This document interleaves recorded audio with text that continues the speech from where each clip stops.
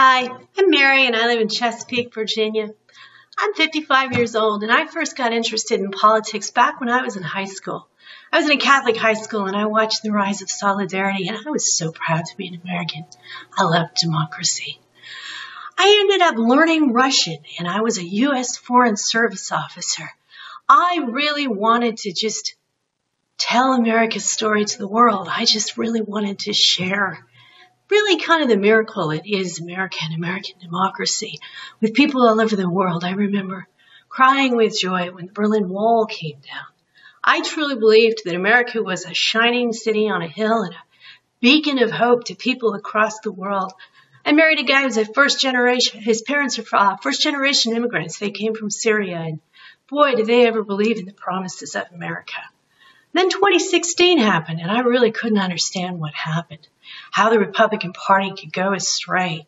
I did not vote for President Trump, and I was really just kind of appalled that somebody with 3 wives and no respect for family values, man that used bad language, who talked about women the way that he did, I could not understand how the Republican Party could get on board with that.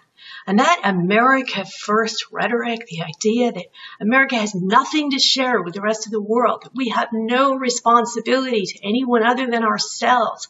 My husband's a military man and he's engaged in humanitarian actions, and nothing has made me as proud as watching Americans go out and respond to a crisis like the tsunami in Asia. Nothing has ever made me so proud to be an American.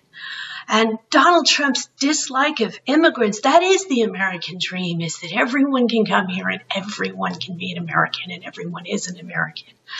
And as an academic, I cannot understand someone who has no respect for expertise. The idea that the Trump administration is dismissing the advice of epidemiologists and national security professionals.